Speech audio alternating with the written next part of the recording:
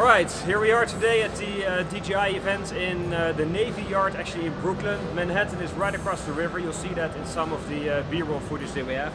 And of course we have the new drones, and for comparison reasons I brought the original DJi Mavic Pro.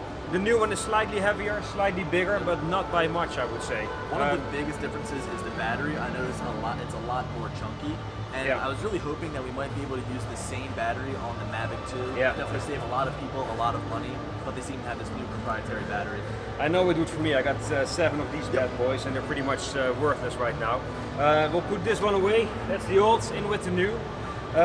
Here we have the DJi Mavic Pro, the Mavic 2 Pro with the Hasselblad 1-inch sensor. I think this is the one, at least based on the poll on our website, that a lot of people are very interested in. Yeah, so the overall design of the drone, I really like that they made these small minor tweaks that really help. So when we first saw the leaks come through, we first saw the drone, it looks like just the same old Mavic Pro, but they made a lot of different design tweaks, one of which is a small light on the bottom that helps it land when there's low light, which I think is great. It helps that. Also, we have some new ventilation on the sides. And we've also got obstacle avoidance basically all the way around. We've got a set of sensors on the top, the sides, the back, the bottom, and the front. Yeah, I think they really did what they were explaining during the event. They improved on any aspect of this drone. The props are quieter now. The folding mechanism feels better. The drone feels more solid. It's still the same overall shape, but it's more aerodynamic, I would say. Better flight performance, longer flight time, distance has been increased. We have what? Omnidirectional sensors for obstacle avoidance. OcuSync 2.0. Yeah, new quick shot feature with the dolly zoom on the zoom model. Yeah, and we actually got a chance to fly these drones outside, and it was a ton of fun. It didn't really feel all that different, just because when we were outside, it's not the best testing area, but I could feel that it was a little bit quicker. Yeah, it definitely feels more sporty. You'll recognize the same control. I don't think they've changed that much to it. What I did see is that they have a switch on the side that now moves between normal, tripods and sports modes, which is nice.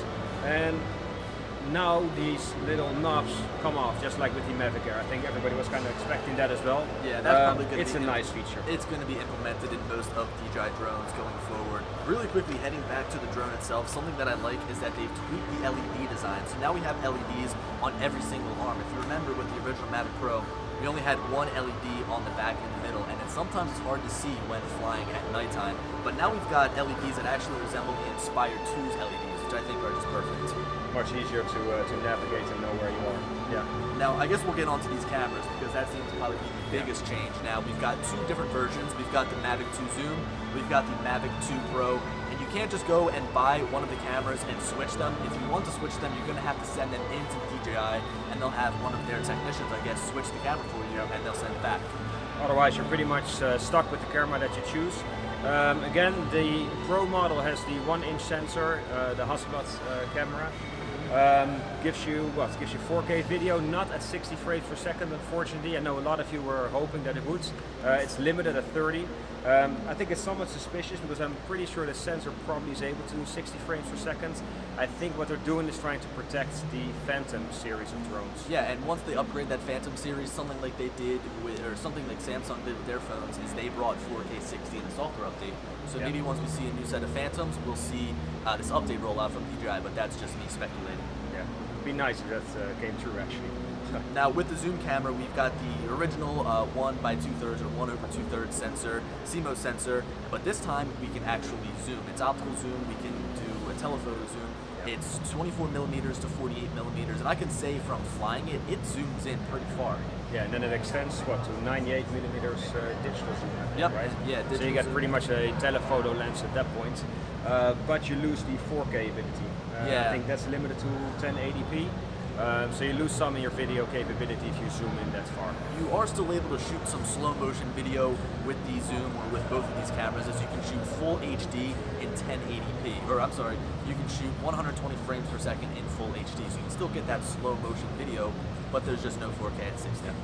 Another thing to point out is that the dolly zoom effect is limited, of course, only to the zoom version. So if you buy the Pro model, you won't have access to that feature. The thing is, although it is limited, you can still do a dolly zoom in post with the 1-inch version, with the Pro version. Although it's not going to be lossless quality. Yeah. I think one of the other things they pointed out during the event as well is that the active track has been dramatically increased or improved. And we'll have to test it in real life, but I'm pretty sure now that the drone is going to be able to follow you as you go down the slope as well, which would really be really amazing and actually gets close, I don't know, that close to the performance of the Skydio R1. But any step in that direction, of course, would be amazing for a prosumer drone like this. Yeah, so rather than seeing objects in 2D, now the drone is going to be able to use all of its sensors to really create a map in real time and create a 3D image rather than just a 2D image. And I think that all around, they really improved a lot of the software features within the Mavic 2 series of drones. Yeah. So which one do you think you're going to buy? Is it the Zoom or the Pro model? Well, I've already bought the Pro model. I'm a big resolution junkie, 20 megapixels. I love the Phantom 4 Pro because of its camera, and now that I can basically get that same camera, plus or minus a few features here and there in a smaller package, I'm game. Yeah, I totally agree with that. I think the zoom features are very nice, and in certain situations it can be very useful, especially let's say in wildlife situations where you want to be able to record an animal from a distance. However, like Billy said, I'm somewhat of a junkie for resolution as well, so I definitely go for the 1-inch sensor, get the enhanced dynamic range and just more resolution. Yeah, so the price point on this, the Mavic 2 Zoom is going to be $1249, a little bit of a weird price point here. So $1249, the Pro is $1449? $1459, I think. It's really weird, it might be $1449, but I remember when looking at the price when going to order, it just felt a little off. Now, one of the things is we still haven't really had a clear answer from DJi as to why this product was delayed. It's been almost 2 months. On the upside, you can start ordering them today and they have them in inventory. I think shipping is about 2 days, so if you order now, you'll have your drone in 2 days. And I think that's something to get really excited about. Yeah, and the great thing is that DJi has done away with their Fly More combo. It's now the Fly More kit. So if you just purchase your drone but still want the option to buy the Fly More combo at a later date, you can go ahead and purchase that for, I believe, like $319. Yeah, and it still gets you pretty much the same. Extra props, more batteries. And this time it comes with a car charger, which is huge. Yeah, that's a big plus as well.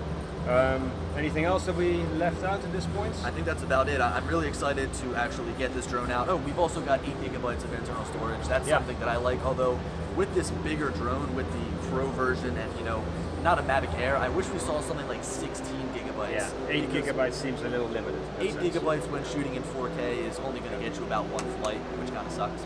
But you can still put a micro SD card in as well. So you have the 8 gigabytes to back you up, and then of course you put your own cards in. They changed the LED lights on the battery, did you? Yeah, you know, as a whole, the battery is just totally different. It's so chunky, but I think that this design looks a lot cleaner than having the LEDs run down the center.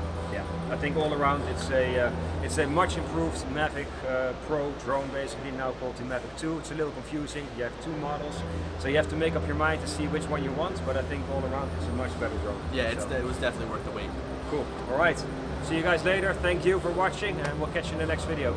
See you.